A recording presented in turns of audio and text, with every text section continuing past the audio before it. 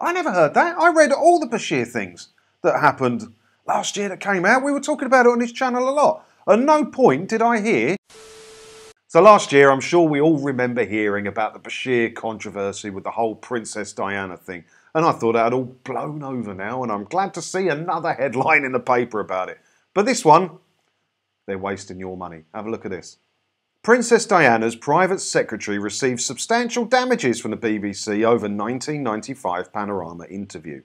So the BBC should have put their checks and balances in place with Bashir, and to be fair, Bashir should never have been hired by the BBC anyway, and all this dirt and all this stuff, and Bashir got some of your money, and now to cover their back, they're having to pay off some people with compensation. Your TV licence fees are being squandered by the BBC again. Well, that's not exactly breaking news though, is it, really?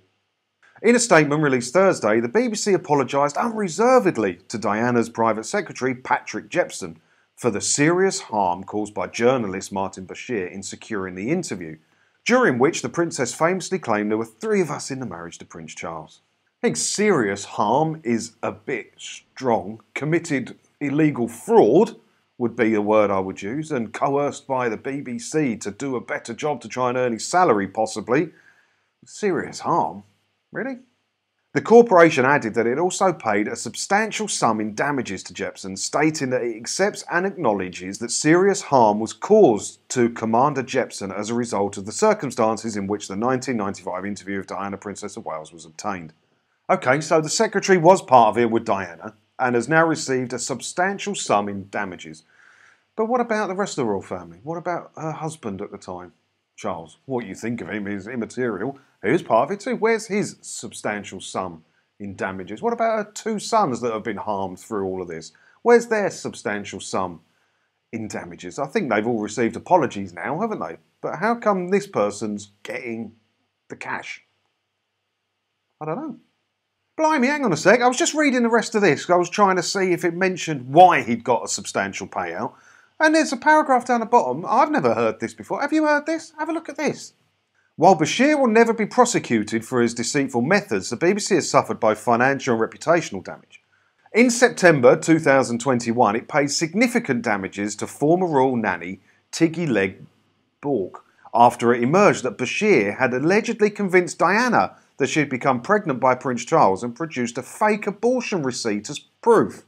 I never heard that. I read all the Bashir things that happened last year that came out. We were talking about it on this channel a lot. At no point did I hear that he had faked a receipt of abortion as proof that Prince Charles has impregnated a nanny. Or is it he convinced Diana that she'd become pregnant by Prince Charles? Either way, he's made fake abortion. What the hell is that? I've never seen that before.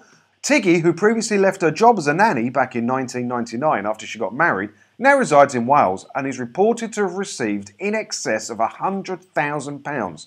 £100,000 of the BBC's money, which, to be fair, she may very well be entitled to. For that one, when the hell did that happen? And Bashir will never be prosecuted for his deceitful methods. He committed fraud. He fraudulently produced documents. Why? Why is he being allowed to walk away with it? And he's probably still going to get his BBC pension and everything as well. Oh, God, it's a mess. What a dirty, horrible, deceitful organisation the BBC can be. And the quicker the BBC's gone, the better. You know, scrapping the licence fee and all that's all well and good. We need to get rid of the corporation in its entirety because they're horrible, horrible. So what do you think about this? Do you think that her private secretary deserved a claim for serious harm and was given some money? And what about this abortion thing with this Tiggy lady getting 100 grand? I never even heard of that. Did you hear of that? I can't believe I missed it. I can't have been that public out there if I've missed it because I read all the Bashir things.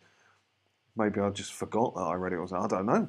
I don't know. Let me know if you heard about that in the comments below and I'll see you in another video again soon. Thanks for watching.